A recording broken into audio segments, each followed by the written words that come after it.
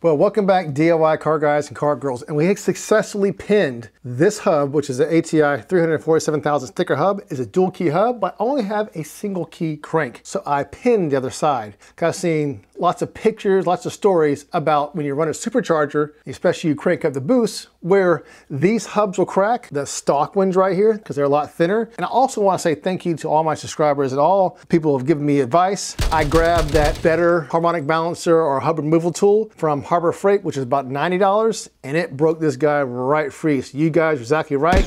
We got it off. Let's talk about this pin. Let's look at the crank that I pinned. So today, that's what we're doing. Okay, so let's compare. And as you can see, look at this guy right here. Let's go ahead and put the calipers on there. See, it's coming up as 1 inch 939 thousandths. They claim it to be 1 inch 940 thousandths. So that's pretty much right in the ballpark. But if you put this over here, a look at the difference. That's quite substantial, right?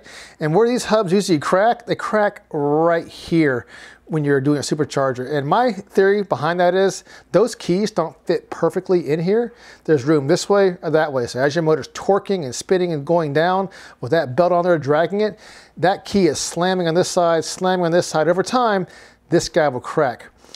But you can see how much thicker this guy is. And we also pinned this guy, like I said before. See that pin in there? And that pin is not going to allow it to rotate at all, which is why I think pins are better than keys. Because this key, unless you get it perfect and you spend your time doing that, 9 times out of 10 it's not. And this thing goes, even if you have two of them, it'll go this way, that way, that way, that way.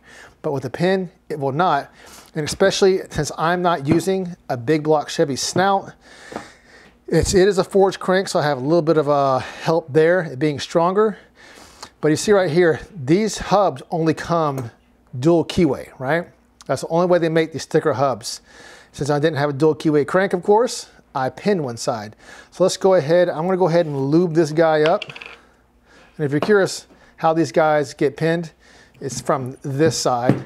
Same way you do with the LS, this guy goes on here and you drill in. That's how that works. So I'm gonna lube this guy up and we're going to install it.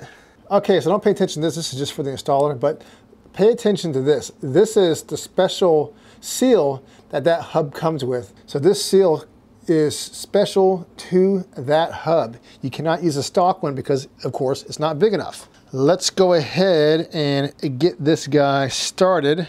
Okay, so the first thing we obviously got to do, because remember on this side, the key, it will go up or down some. We need to make sure that that pin is an exact fit.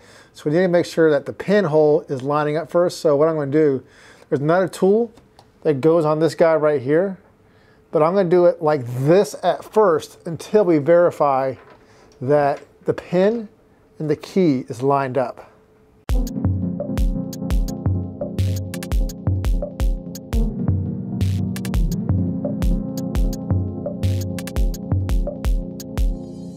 Okay, we're looking pretty darn close right there, guys. So let's go ahead and use this, which has a roller bearing. So when this guy goes in right here, it will just push the entire weight of that on there. Let's go ahead and back this out and get it fully seated in the crank. All right, here we go. Just to keep it from rotating on us. We're not pulling it, we're pushing it this time. That is automatically way easier having a roller bearing there to push it on, guys. This tool is boss. Don't use that cheap shit. It's way better.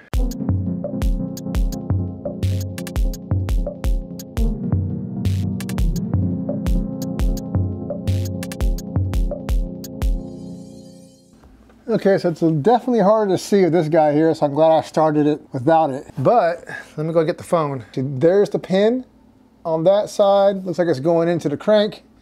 And then right here, we have the key. So let's go ahead and tighten it all the way down.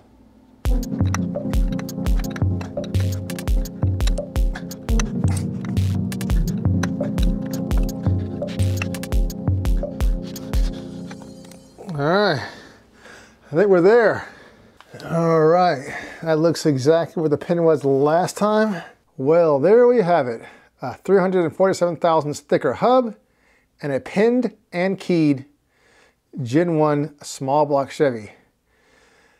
Well, it's definitely better than just using a stock hub and one key, so we'll see how it goes. All right, guys, that's it for today. I want to thank my viewers and everyone put the comments in there, and for also not getting on me super hard for screwing up on one side. No harm, no foul. I think we're good.